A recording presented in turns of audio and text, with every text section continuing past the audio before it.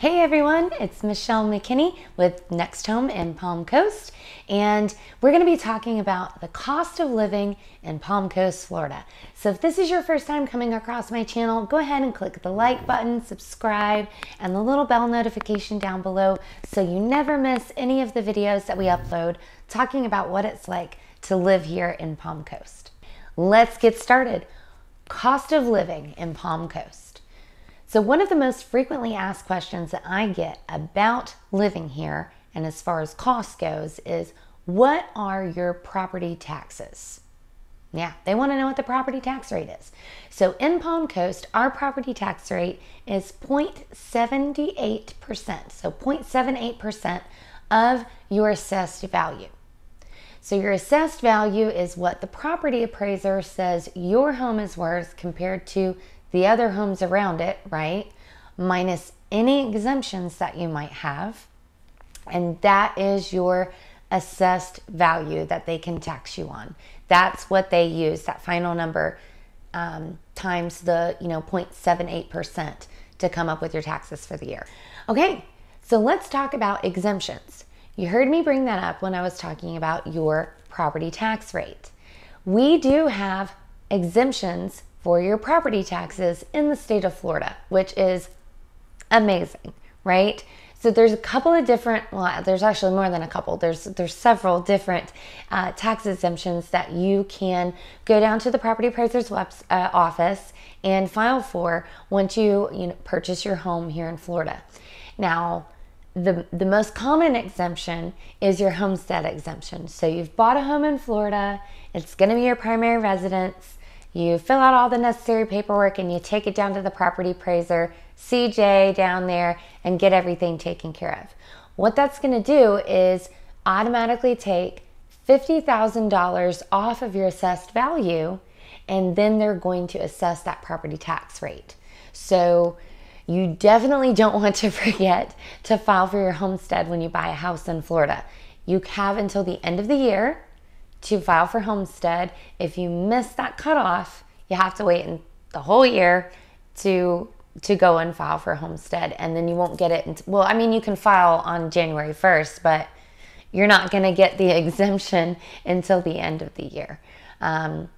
So it's imperative, as soon as you buy your house here, go to the property appraiser's office and file for your homestead exemption.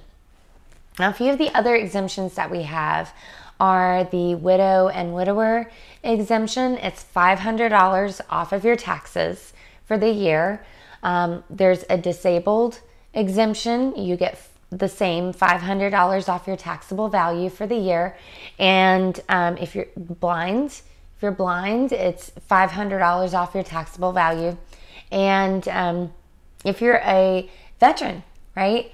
If you are a vet and you have any level of disability from the military, you get a certain exemption based on that level of disability, that percentage.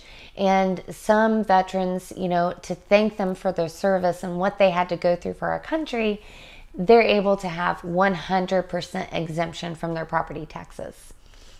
The other 100% exemption on property taxes is for the frontline first responders that maybe have been injured in the line of duty and they're, disabled from serving us in our community, taking care of the things that keep us all safe. They are eligible for 100% exemption on their property taxes. So there's a few things that you can look into as far as that is concerned. So go ahead and make a visit to the property appraiser's website. I might include the link down in the description somewhere if you'd like a reference for that. I'll go ahead and drop that down there so you can take a look around. So let's talk about some of the other things in the area as far as cost of living is concerned.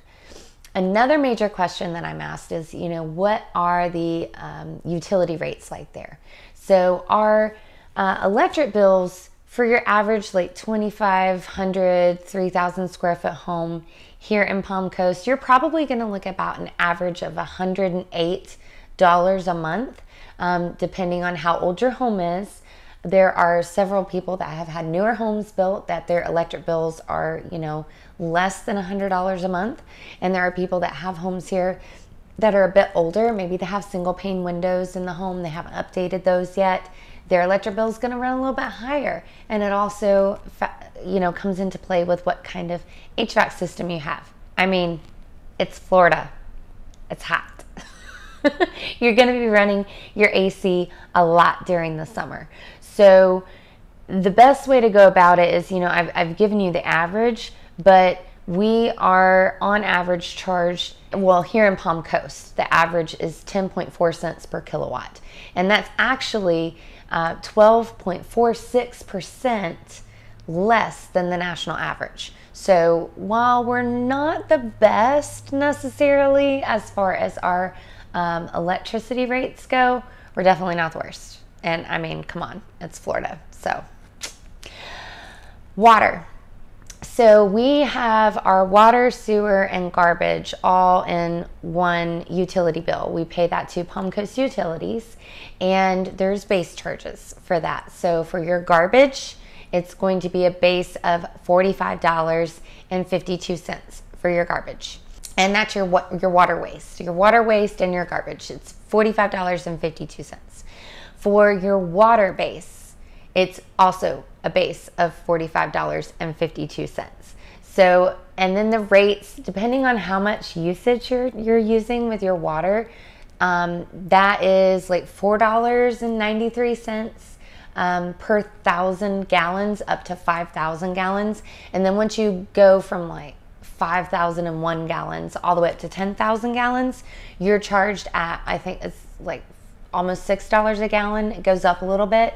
But I mean, if you're using over 10,000 gallons a month, we need to have a discussion because we need to talk about your water usage. But your average water bill is probably going to run anywhere between $110 to $130, depending on how many people you have in your house, how much laundry you're doing. I know for me, myself, I have 5 people in my home, a dog. We do a lot of laundry.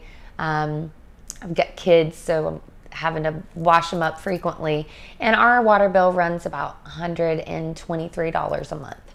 Sales tax. Let's talk about sales tax in the state of Florida. So here in our area, the sales tax is 7%. It's 6% that goes to the state, and then 1% stays in the county. The city doesn't take any on sales tax. So 6% goes to the state of Florida, and 1% goes to the county of Flagler. Now, when it comes to food in the grocery store, we don't have sales tax on our food here. So you go shopping, you're not paying sales tax on the food, it's exempt. Gas prices. Okay, let's talk gas prices. Now, this is a topic, like this is gonna change, okay? So I'm just gonna make this very clear. As of right now, today, in May 2021, gas prices are from $2.69 to $2.71. It'll probably change on my way home. I don't know. But as of right now, May of 2021, gas prices range between $2.69 a gallon and $2.71 a gallon. Okay, so what if you have kids, right? I mean, a lot of people retire to Florida, but there's us younger folk that like to live here too. And we've got kids, and we need things like childcare. And what if we want to send them to private school? What does that look like here? So in Palm Coast, the average price for childcare is going to run you about $625 a month. Now, if you have more than one child enrolled at the same place, you're going to get a family discount. They usually take that discount off of the oldest child, of course, because they're the ones that's typically a little bit less expensive. So you get a discount off of the oldest child, and then of course every additional family member that comes there, they get another discount. That same thing kind of goes for private schools in the area. So we have a couple of private schools, and the average for tuition, yearly tuition per child for the private schools is around $7,000. There are scholarships available at both private schools, so you can apply for those scholarships. Obviously, most people are going to be trying to apply for those, so the earlier you get in, the better. And just like the childcare aspect, the private school, you know, the more kids you add on from the same family, you're going to be getting a little bit of a discount off of each one that you send to the school. So the private schools here range from kindergarten through 8th grade. We don't have any private schools that are high school. So kindergarten through 8th grade, there's a couple of private schools that you can look into if that's something that you're interested in. All right, so if you're interested in any of those private schools, I'll have some of those links down below so you can check them out and get a good feel for what's available here in Palm Coast. If you're interested in learning more about our city utilities, I'm going to have a link down below in the description, so that'll take you right to our city utilities page and you can get all the information that you'd like to have right there. There's actually all kinds of really cool tools on the property appraiser's website. So I'm going to leave that link down below in the description so you can visit that website. And any questions that you have about it, please feel free to call me. That's what I'm here for. It is a very useful website. There's so many things on there that you can do. There's no way you're going to be able to figure all of them out in just one sitting. So definitely utilize me to answer your questions when it comes to that website.